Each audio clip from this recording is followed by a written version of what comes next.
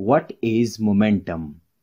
Let's consider that two objects are falling down from a height of 200 meters.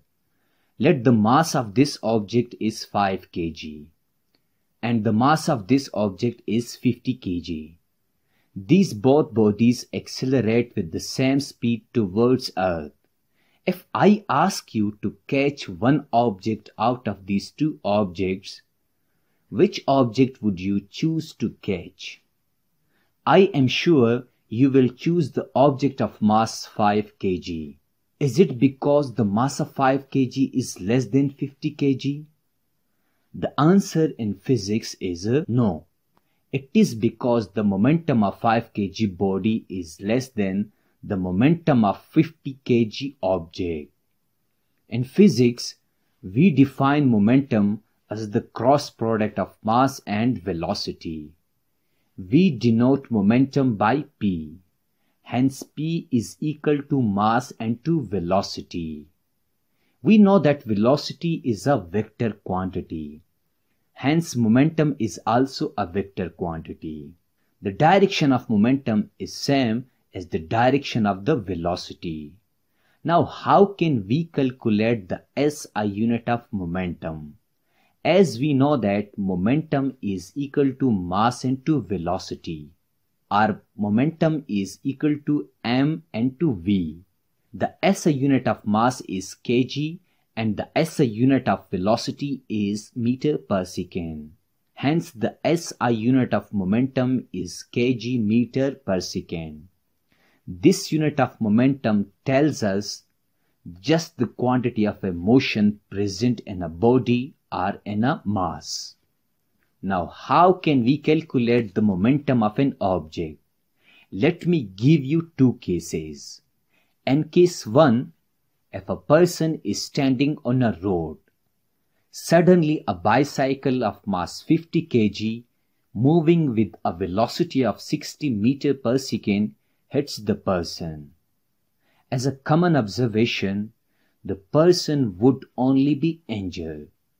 Now consider the same person in case 2.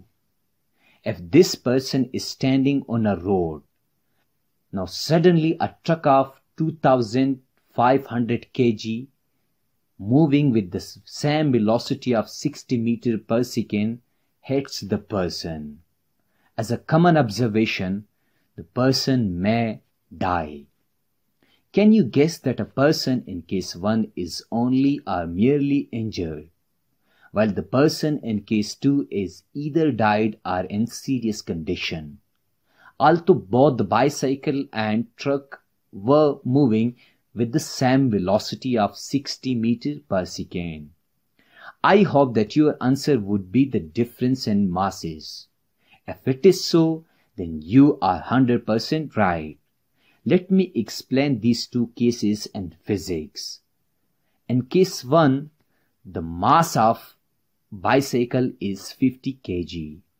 It means mass is equal to 50 kg and its velocity v is equal to 60 meters per second.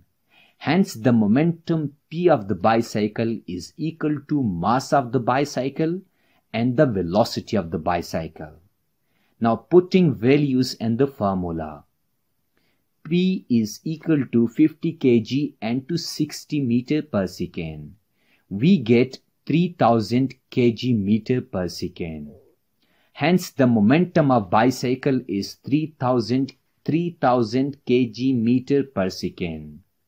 In case 2, the mass of truck m is equal to 2500 kg, while the velocity of the truck is 60 meters per second. Hence, the momentum of truck P is equal to mass of the truck and to velocity of the truck. Thus, P is equal to 2500 kg and to 60 meters per second. We get P is equal to 150,000 kg meter per second. So the momentum of truck is 150,000 kg meter per second. This shows that the momentum of a bicycle is smaller than that of the momentum of a truck. Therefore, a person is merely injured in case 1, when it was hit by the bicycle, while in case 2, the person got serious injuries or death when it was hit by the truck. At last, let me teach you, does a stationary body possesses momentum? To answer this question, let me give you another example. If a car of mass m is stationary or at rest, its velocity v is equal to 0 meter per second. Hence, its momentum is equal to P is equal to m into v.